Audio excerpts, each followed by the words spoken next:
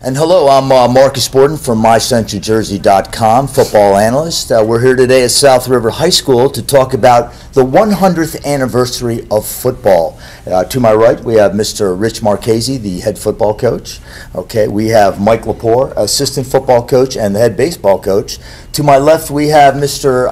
Fred Roselli, who is, I would say, the voice of the Rams, and of course a great historian too. And to his left, we have Mr. Carl Buffalino, who is the athletic director here at South River High School. So I think I'll start my first question with Coach Marchese, and I think this is a pretty easy one, Coach. You are the winningest coach here at South River High School. That in itself is a great accomplishment. We know that this stadium out there is called the Bill Denny Stadium. He was the winningest football coach here, and now you have that title. Could you talk to us about that?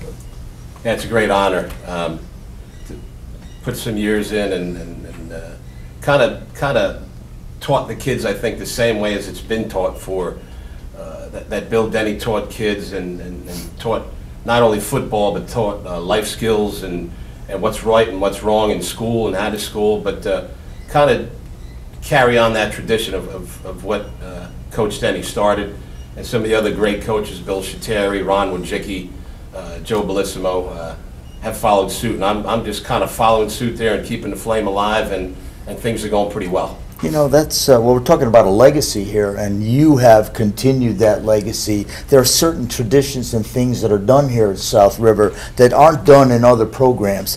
So let me talk to Mr. Buffalino about that one, since you're the athletic director.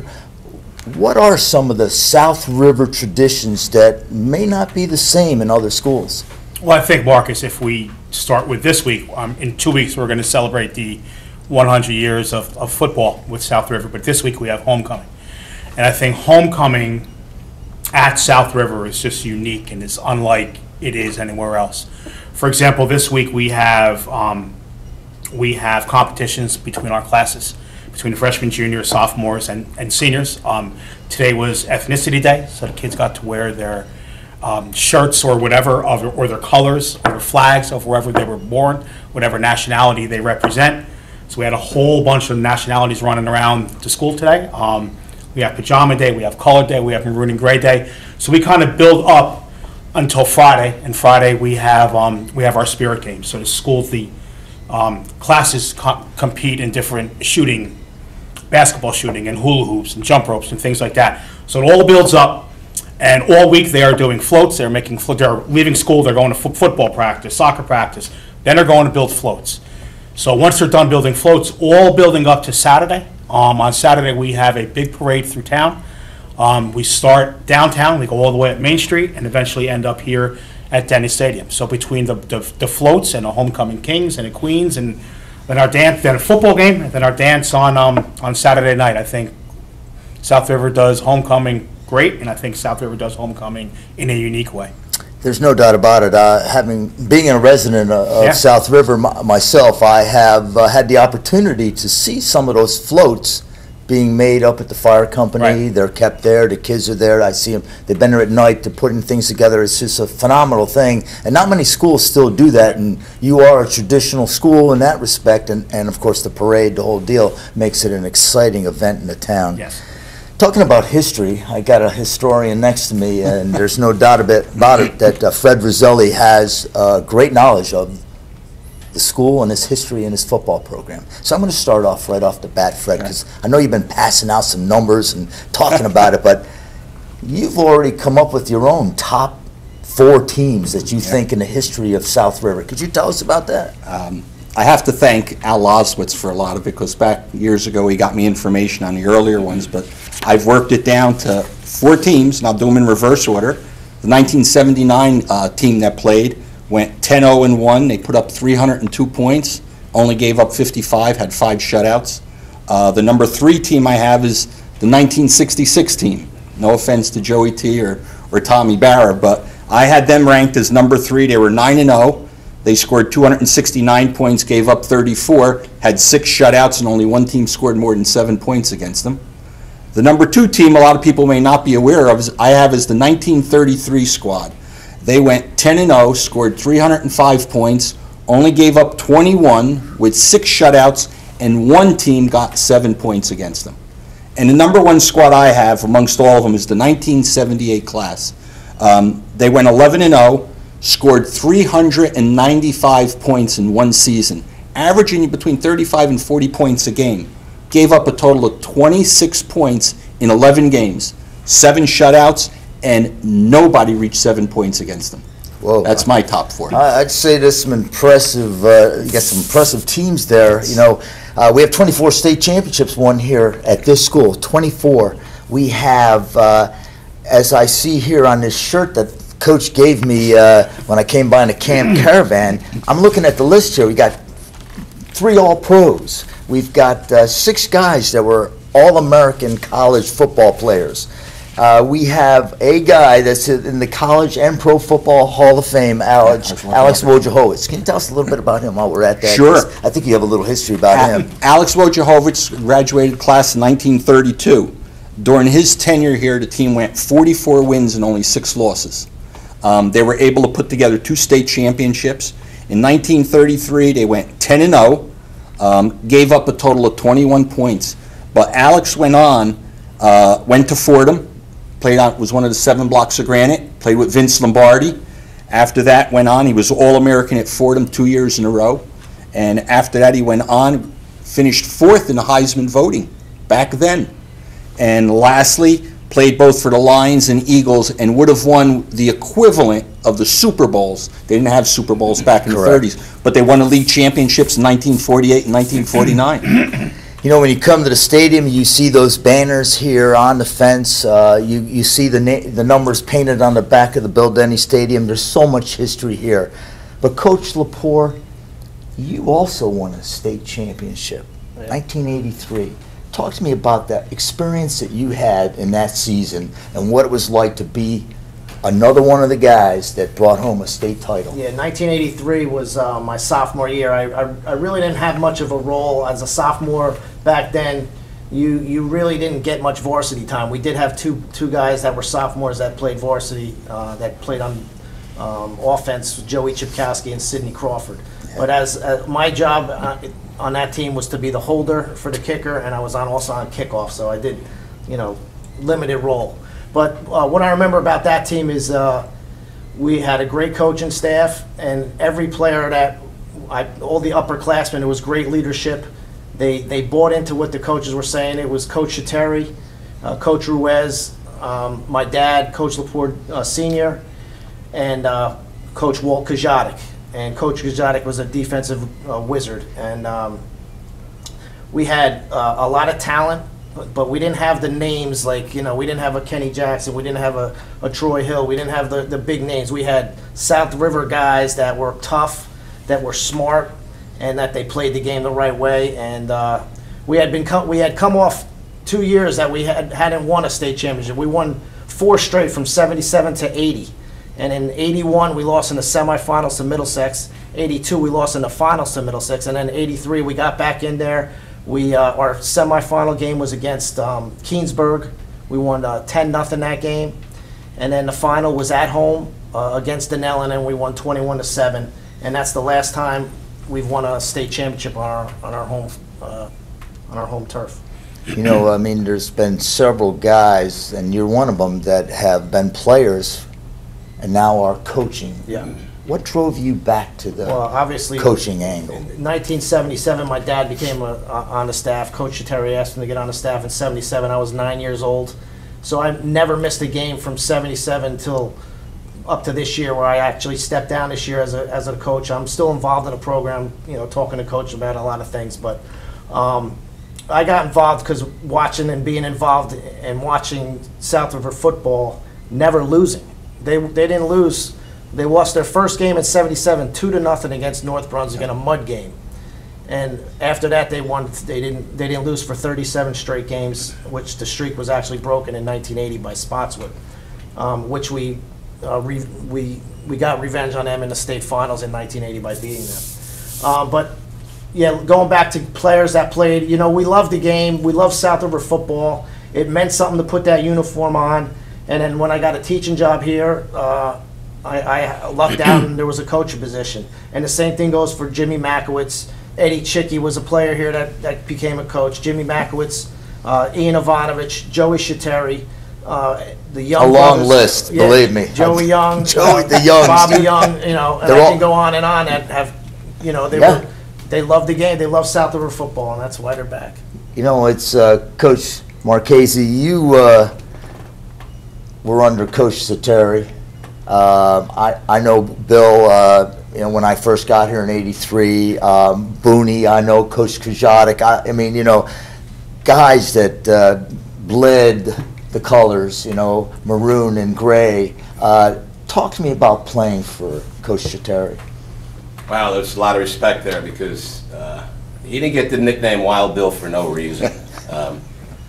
He had a way of doing things that I remember, unlike today's rules with the state involved, we used to practice 3 hours a day, probably pretty much full contact for 2.5, 3 hours. We would be lucky to get a water break. We got a water break, he would time it, so there would be like a 30-second or a 1-minute water break, and we'd be on the practice field, and the water would be 75 yards across on the game field, so we had to sprint, again, conditioning, sprint across and then come back, and it was a matter of respect. I'm not saying we were afraid to lose, but we were afraid to lose not for Bill, but afraid to lose because we were playing for South River. The town. Exactly. Right, that's the Exactly. difference. You're playing for the town. It's like a Pennsylvania town. When I came here, there was something different about this town compared to some of the other towns. It's a blue-collar town. Talk to me about that. I could remember Bill on sidelines as a player, and then I was grateful enough to coach with him on his staff when I was a first-year coach, but he would want that play run, whatever it was, a 25 or a 35 or a 41, and if they stopped this, he would just yell it out. It wouldn't matter. The other coach would hear, he wouldn't yell a number. He would just say, "Run it again. We're coming." So he would demand that perfection, and I think that's on the back of our shirts. Tradition, perfection. That's all under Bill Shateri, and I think nowadays in a lot of sports, it's very difficult to attain perfection, but you always want to strive for that. And again, playing under Bill and coaching under Bill. That was one of his mantras, perfection. You have a school that's won 580 football games. Something's been carried on, a tradition like no other. When you think of programs in the state of New Jersey, you have to include South River into that because, it just speaks for itself. And those coaches that have been here have laid the groundwork, and you guys just continue to put brick after brick in there, and your teams come out. There's just nothing like it. So, Fred, Mr. Historian, you were a classmate of Drew Pearson. Yes. He played, I think there's a ball right up here that says he played in the Super Bowl. That's why that gold football's up there. Can you talk to us a little bit about Drew and his legacy here in South River? One thing you knew about Drew, and a lot of people that grew up around him and all, he was down to earth, but he was a motivator, and he would be able to instill in the other players what was needed. In his earlier years, because back when I was in high school, freshmen weren't playing varsity ball. You had to work your way up to the high school to do that. But he was one of the key receivers for Joey T. when Joe Theismann was here. And when Joe left, Drew stepped right into the quarterback slot. And like it was nothing, he took it over during his senior year, or during his 2 years, going on maybe 2.5 years. He threw for over 3,000 yards. This is a guy who was a receiver all along, fit right into it. He would adjust to whatever the coaches wanted. Put up 29 touchdowns, did a lot. But the nice part about Drew, and good fortune is I still keep in touch with him, whenever he comes back, last year, 2 years ago he was here, Coach Marchese had him here for the breakfast. That's been a tradition here. He took the time out. I was watching because I was at the breakfast, and he took the time out instead of eating, walking around and talking to all the football players. Talking to them, you ready for today's game? You got to go out there and be prepared. This was what he does. And these kids would look at him. He had his Super Bowl ring, and Mr. Pearson, can I try that ring on and all? He was so much down to earth, but that's the way he grew up. And he just motivated, never forgot home, things came up, or they'd be looking to raise funds or something, he'd send over some autographed memorabilia, whether it's by him and the team and the squad and all. Great guy, but definitely a motivator. So, Carl, the other guy for that other football is Joe Theismann, or shall we call him Joe Theismann? Right. Back on campus, a 67 graduate of the high school, celebrated the 50th anniversary a couple years ago. Yes. I've had the pleasure of meeting Joe Theismann, working in an all-star game. Tell me a little bit about him and what it was like for the community to have him come back and recognize South River as his hometown. Yeah, Joe came back, like you said, 2 years ago for his class reunion, and Fred was right. I think it was a year before that Drew came back. So you can kind of put both of them in the same question, in the same sentence. And I think, in my opinion, Marcus, I think it's twofold. I think they both took the time to speak to our athletes, to our football players. Drew at breakfast, and then Joe actually came in at halftime and spoke to our kids for a little bit. And I think their perspective, meaning our student athletes, our football players, it's a great opportunity because they can look at Joe and they can look at Drew and they can say, you know what, here's two guys that walked the same streets that I did, played pickup basketball or football in the same parks that I did, kids that sat in the same classroom as I did.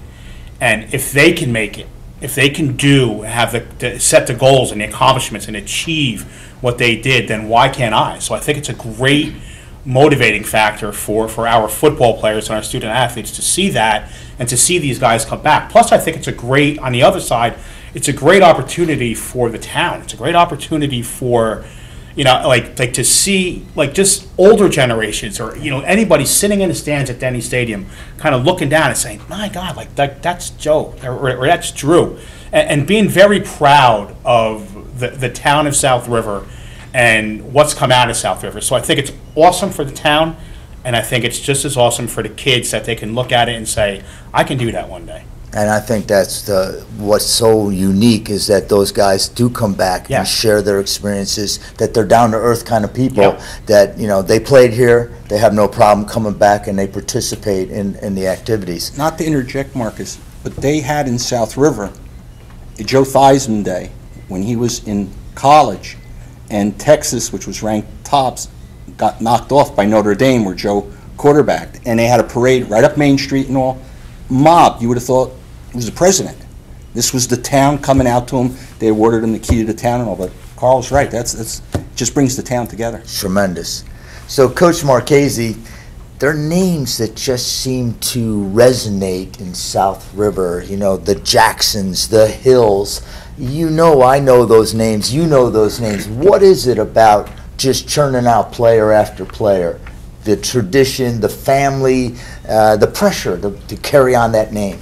Yeah, you said it. I mean, I remember being in school and playing football with Kenny Jackson and Keith Hudak, and all my players were my best buddies.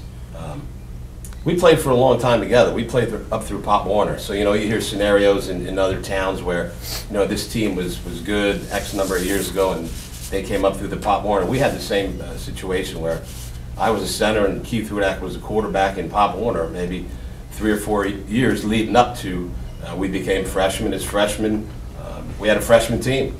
We were undefeated as a freshman team. We played Hammersholt, we played Edison, we played Saraville. We played a number of bigger schools, and we were pretty good. And then in high school, I think just playing under Bill and the way he steered us and the way he took us under his wing, and we had a lot of talent. No doubt we had a lot of talent. We had a lot of confidence. It wasn't being cocky or anything like that. But each one of us was willing to listen. Unlike some athletes today, when you tell them to do things, they want to do things their own way. When Bill Shateri or Michael Poor Sr. or Booney Kajadik, Walt Kajadik would tell us how to do this play or how to get into this stance, yes sir, and that was it. We would correct it. Now times with kids nowadays, you get, I know, they know. So it's a little bit more pulling teeth involved with kids nowadays. Again, when we played, we listened and we were pretty confident in a very, very talented group. Well, it's, the one thing it is about, it's not a video game. It's blocking and tackling. It's going out. Thank and doing God there was those no things. video games back when we were in school. Right. That's what made us. Right. I mean, pretty good. you're not winning a Madden championship. No. You're out trying to win a state championship. When we weren't practicing here, we were probably in someone's backyard tackling and blocking. Right. So. Yeah, we were never worried about that. So, Coach Lepore, you got a chance to play football, and your dad was a coach out there. How's that sitting at the dinner table? It was pretty cool. He was my biggest supporter. I remember one good memory I had with him is the night before the championship game. We took a walk up to the field and just walked around and talked, and then the next day we won the whole thing. But it was that's the reason why I coach. That's the reason why I teach. Is just following everything that he did, and And I know what that walk is up to that feels like, because I spent some time in your Pop Warner program here, coaching the Pop Warners, and saw some of those kids that my son had an opportunity to play with, and then those guys that became stars later on for you, and the walk up to that field, from coming off the side fields over here to walk up into that stadium, there was a little aura to it, and and I'm not a South River born guy. I'm a guy that came here, so I mean I knew what it meant to those kids to go up into that stadium. Probably one of the reasons why I've been here as long as I have. It's hard to get away from that when after breakfast, when you walk up there, or when you go under the stadium or behind the stadium in pregame, and you walk out 10 minutes before the coin toss, and then you come out and that stadium's packed up, and there's definitely a buzz about we it. used to say that we were up 7-0 before the game even started, because it was just an Home field advantage. intimidating place to walk into. Coming into that stadium, and still a grass field. A lot of times back in the day when we were in the 70s, we were packed. There was standing room only. Well, And, I know we're getting close to time here, and I want to get into some fast money type questions here. And speaking of that stadium and that grass, how come we don't have lights, Carl? Why does South River not? Why are there no lights here in South River? That's a tough question, because I could give you about 9 different answers. Well, I only But need a couple. I'll give you, and I'll make it real quick. I think it is there's been certain opportunities, talk about turf and talk about lights. I just think, as the coaches has said, I think it's the tradition of it where everybody's going turf lights Thursday night, Friday night. We like grass on our football field, and we like Saturday afternoon football games. You know what? I do And too. I think that's the bottom line. I'll tell you what. I like going out on a Saturday to cover a football game in the day. It's a little different now, because we're so used to Friday night lights. You said Thursday night lights, Wednesday games, Yeah. whenever, and now to come on a Saturday. Hey, rain or shine, it's just great to go to a Saturday day game. So, Fred, I'm going to ask you, because I know you are involved in the Bill Denny chapter with Rutgers now, as we've joined forces with that, and you're very involved with that. So, while we're talking about Rutgers, since you have a little bit of an insight, who's the next coach? That one I can't tell you. There's been a lot thrown around. We just had a meeting yesterday. We were talking about it. And you hear possibility Shiano. Hear people, no, we don't want him. He had his time here. Someone else along the way.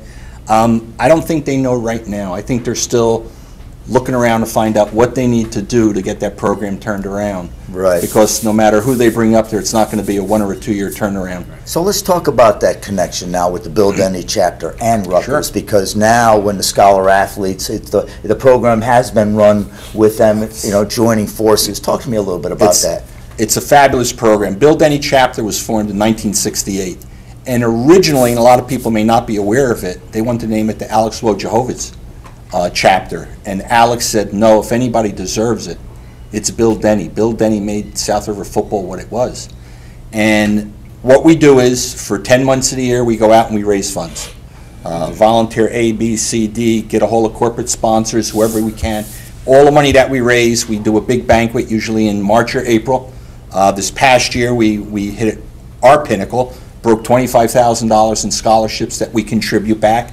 Each town throughout now Middlesex and part of Somerset County submit to us their top scholar athlete. We have nothing to do with the selection of who they are. We then have a committee that will rank them 1 through 35 or whatever it is. it brings out all the good in kids. I have a soft spot for kids. You always read in the paper every day, this kid did this one was arrested. I wish there would be more publicity about the good thing about these kids. When you would go, I had the good fortune to go into some of the national banquets, and you have the 4 top scholars from the United States, and you listen to them, and you just, wow, and this kid's only 17. So, you know, the Bill Denny chapter has churned out some pretty good scholar athletes. That they It's have. been a great thing all along. So, Coach Marchese, I got to ask you this. What's with the border war? Spotswood and South River. Talk to me about that. What is Sure, that? absolutely. When I was an underclassman here, for example, when I was a freshman, I had Spotswood went to this school, so we were a mixture of South River and Spotswood kids. Got along well. I believe my sophomore year they decided to build a high school over in Spotswood. Those athletes and those students went over to there. My junior year, they actually started football, and it was a JV program.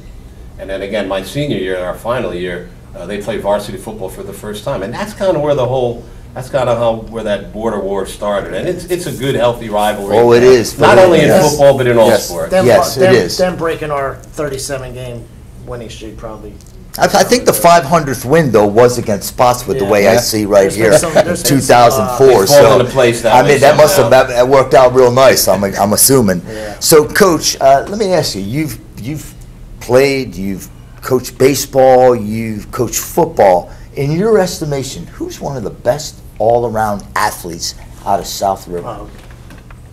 No doubt about it. My opinion, no doubt about it, was probably Kenny Jackson.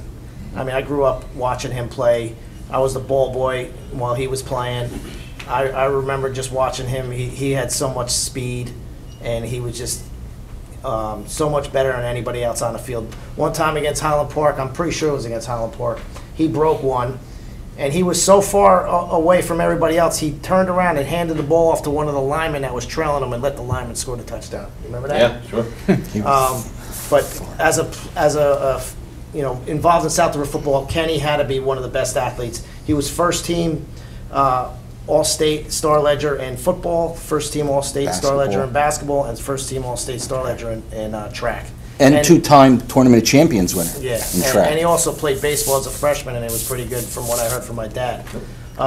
One of the best athletes that I've ever coached in my 25 years here, I don't want to make his head any bigger than it is, but it's probably got to be Mike Feaster. He was a 2-time state champ. I think he was a pretty good player. He had a pretty good career here in all sports. Well, you know, I'm sure we could sit here and talk all day, and I know Coach has to get to practice because we have a homecoming game on Saturday here against Dunellen. We are celebrating that 100 years. I know you got a new jersey that you'll be wearing. I'm sure the kids are excited about it. I'm going to be excited to be here to experience the thrill of what you guys are all about here in South River. I'd like to thank Mr. Joe DeRold, who is the official videographer for MyCentralJersey.com. He's also involved in the Autoland Classic. And, of course, I certainly want to thank Greg Tafaro from My Central Jersey for setting us up today. It was a great time to have an opportunity to talk to you guys. I'm sure we could sit down at 33s and talk for hours about South River football. But it's been my pleasure to be here today, and I want to thank you and see you on Saturday, 1 o'clock for kickoff against the Dunellen Destroyers.